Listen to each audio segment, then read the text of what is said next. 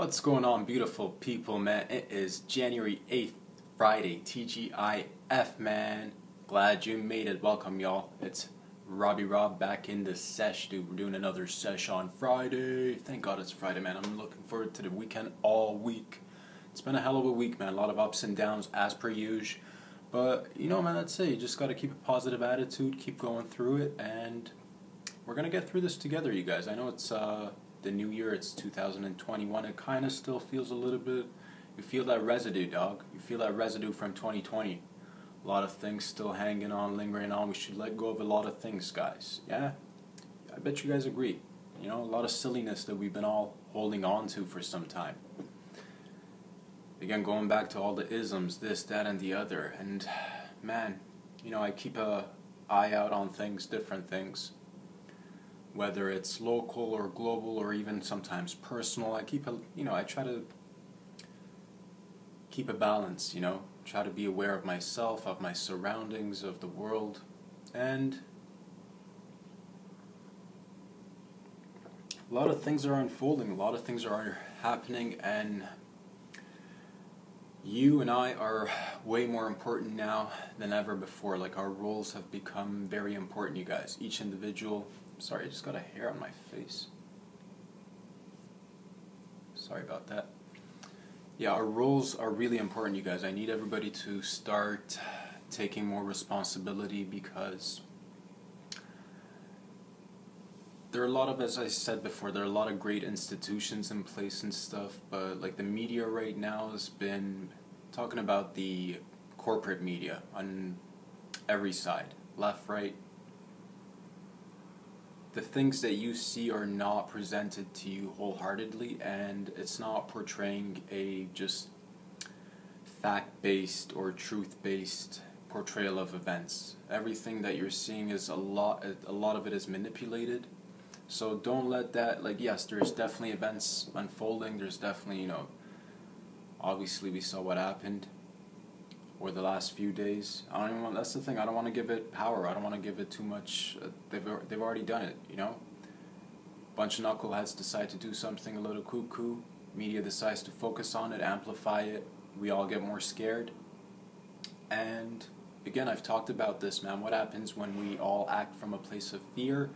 It leads to more government involvement in your everyday lives, and we need to stop that silliness. We do need the government, but there should be a balance, right? Yeah, man, there should definitely be a balance. And honestly, let's try to just breathe for a second. Let's try to relax a little bit. Let's try to calm down a little bit. Let's try to not act irrationally. And let's move forward a little bit, you know, thinking a little bit more wisely about the things we do, whether it's individual or collective. This is the time to come together, man. Like, we just need to get our things together, our personal acts and our collective acts, and just align, you know? Put out more positive vibes, put out more creative ideas out there, get together, work together, you know, uplift each other. And there's always going to be that portion of the population doing whatever it is to make a buck, to get a little bit of attention, right? And there's a right way of making money and getting attention, there's a wrong way of doing it, and to each their own. Everybody can choose a path. But yeah, there's definitely things going on, but there's definitely fires that are being fanned. You feel me? Yeah. Don't buy into everything you read or see, you know. It's always good to question things. Use your own intuition.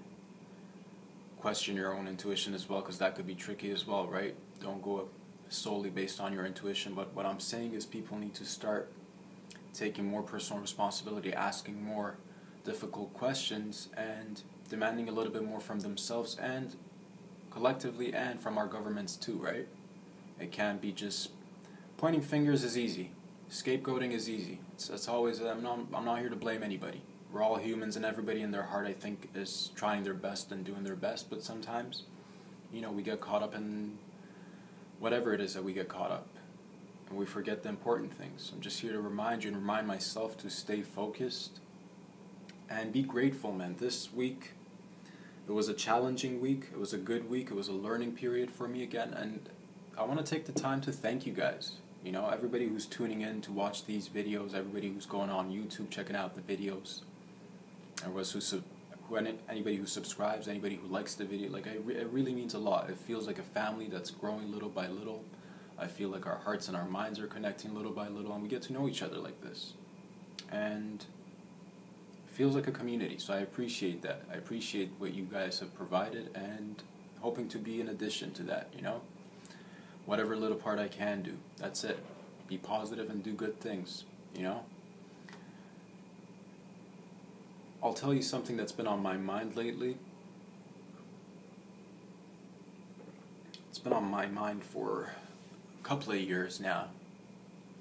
Been acting on it a little bit, and it's been weighing on me for the past couple of weeks because it kind of coincides with what I want to be doing, and it's stand-up and it's comedy, and I really appreciate what I'm doing right now. And it's, you know what, guys, it's crazy. That's the thing. You get so caught up in the pace of life, and everything moves so fast, and I can't believe it's been almost 5.5, 6 months that I've been doing these videos with you guys, and it's been such a cool interaction. I've learned so much, grown every day.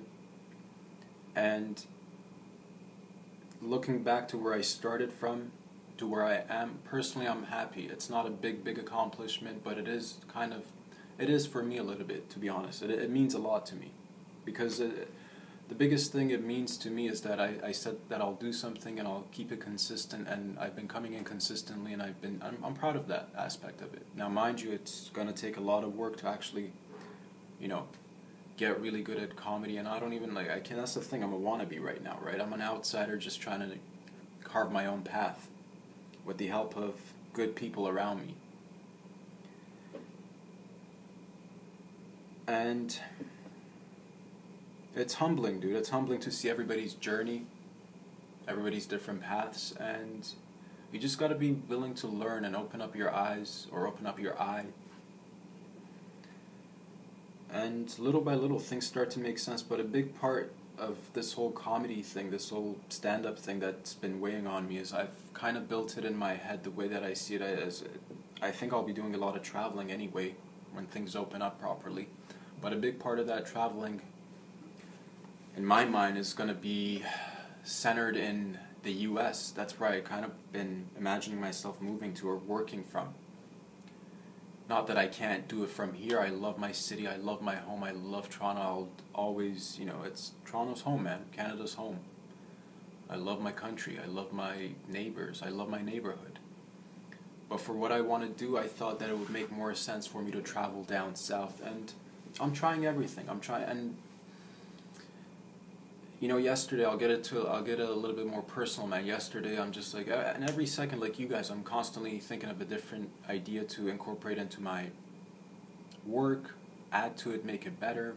You know, part of that is I'm like, how can I move to the U.S. if I really wanted to move to the, and the thing is, being in Canada, being Canadian, I can obviously, you know, we have relatively easy movement, you know, not considering the circumstances, but besides that, we got relatively good relationships with our country, so we can go back and forth. I'm not too concerned about that. But a part of my brain was thinking, if I were to get a green card, it would make my day easier, just to work there as well, right? And I don't expect anything, right? But just having that paperwork, I guess it will make my life easier. I'm sure a lot of you guys can relate to that. If you're a dual citizen, Canadian American, you feel me.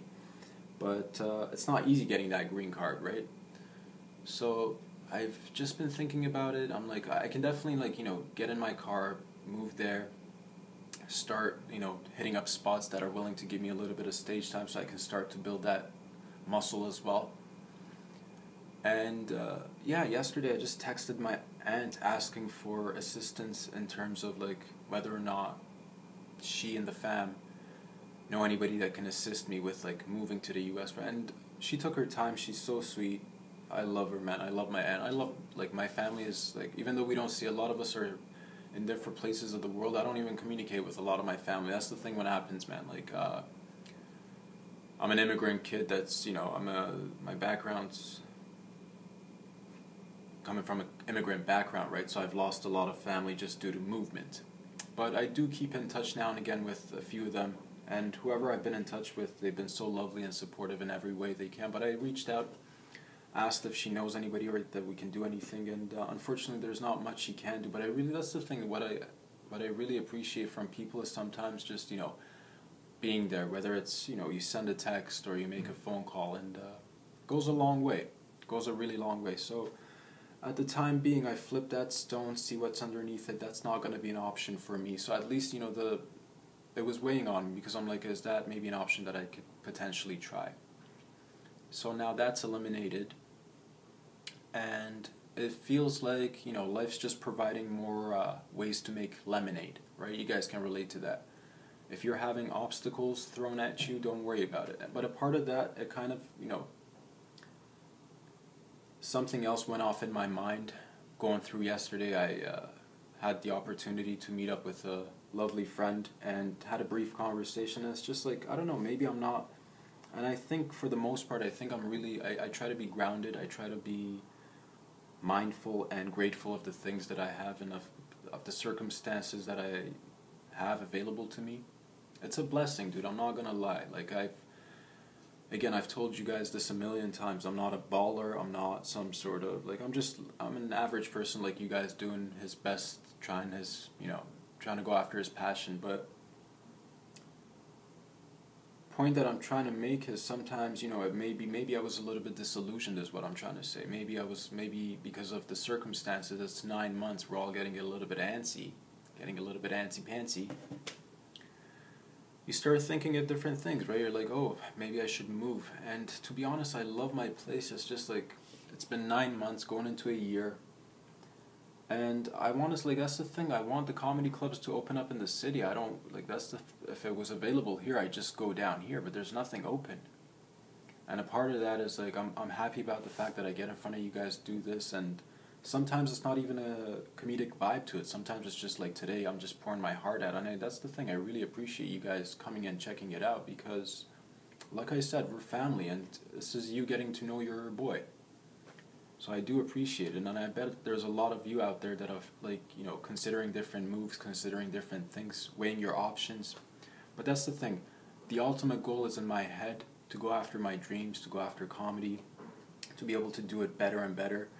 And sometimes, it may not be necessarily distractions, but alternative things that you're thinking to incorporate into your routine or your life so you can grow and learn more. And you know what, after turning that stone, I realized maybe it's best to just focus on what I've got. I should be very grateful. I've got a roof over my head, I've got food in my belly, and I've got a place to live, and it's become my workspace now. Over the past few months, it's slowly become my workspace as well. So I really appreciate you guys bearing with me, being patient with me. And I can do a lot with this. I can do a lot with this, sitting where I am, being surrounded with the people that I am. And maybe that was the lesson that I needed to learn. Maybe I just wasn't paying enough attention. And we all need those reminders. Sometimes the things that you're looking for, they're right in front of you, But in our minds sometimes, because maybe, again, I try to ground myself, be as mindful as I can, but who can't relate to getting ahead of themselves? You know what I mean? Like, you want to do things and everybody wants to, and I'm not saying I want to jump many steps at a time, but I'm constantly thinking of how to do it better. Can I move to another location that'll allow me to be a little bit more flexible with my movements? And if that's not going to happen, that's what I like, man. I like us to stand up, say what's right, don't just act from fear, so we can get our freedoms back, so that we don't have to, so that if we decide to move or travel, it's with freedom, not out of fear. And that's the thing, I realized, I'm like, am I acting from a place of fear, or am I acting from a place of love? And it felt like a little bit of both. Like, I love the place that I'm in, but I'm acting from a place of fear, as in that maybe I don't necessarily see opportunities here for me, where I'm like, maybe I should just, I'm actually doing a lot here, little by little, creating opportunities for myself, and hopefully I'm hoping to work with other people down the line. It's not just, it can't be a one-man act forever, but I know it's going to take some time. I'm going to have to be patient, and that is a lesson that we can all just learn every day, again and again. Repeat to yourself, just be more patient and keep trying.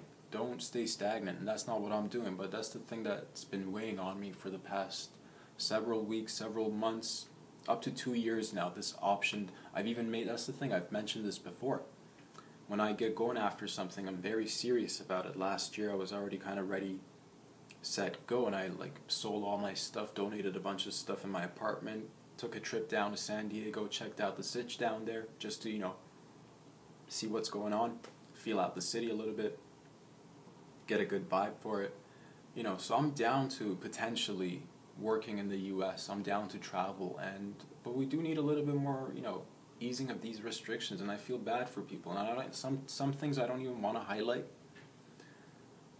But I do have to mention aspects of it. Like I hear, curfews in this place and that place. Guys, it's now become very clear that this is all being politicized, and it's a big power grab. And I would like to know from the politicians, what's your big plan? What do you guys have planned?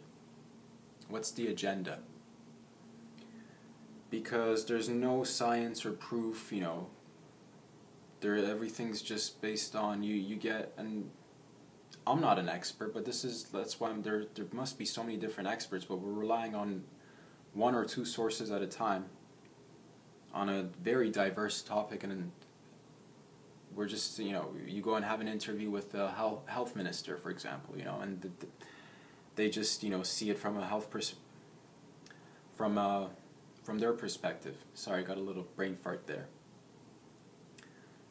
They don't see the other repercussions of the lockdowns. They don't see all the businesses that have, 50% of businesses like restaurants, 75% in some cities and some localities have closed down due to the lockdowns. Businesses are crumbling.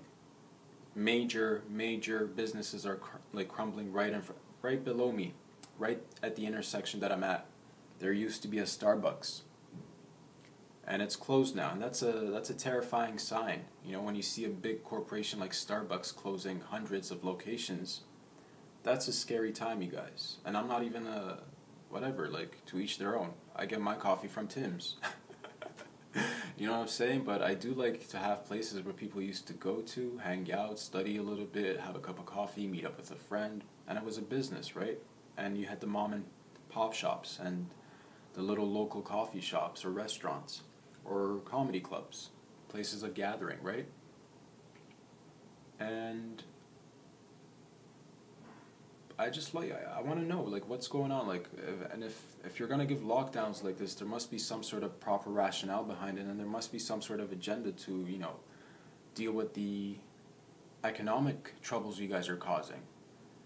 Why is there not a rent freeze, or are we going to have a universal basic income? Because literally I don't know anybody who's not in need right now. I literally don't know, and I'm sure there's always a portion of the population that's doing really well, and good for you, but everybody needs a little bit of assistance. But people for the most part like to be independent and work for their money and help build something.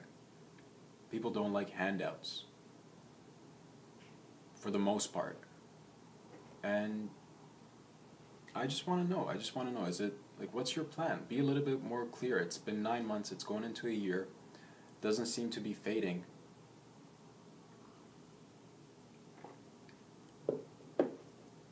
I just want a little bit more answer and clarity in terms of what the big long-term plan is, but I guess we'll have to be patient. I don't have the answers, you guys. And I know we're all that's the thing. It weighs on my mind because it impacts me and impacts you guys. So I want you to stop thinking whatever you read is 100% fact, guys, because it's not. Nothing is, it's so hard to find a little bit of truth. You got to do a lot of work, okay? The wearing of the masks. I'm not an anti-masker. I've mentioned this a million times. The closing down of restaurants early in the evening and then going to only, takeout, this, that, and there's so many rules and regulations have been put into place, and everybody's abiding for the most part. But, there must be some give back. It can't be just close down everything, not take care of people, and expect people to come and vote for you next time. You're losing confidence in people is what I'm trying to say. Get it together.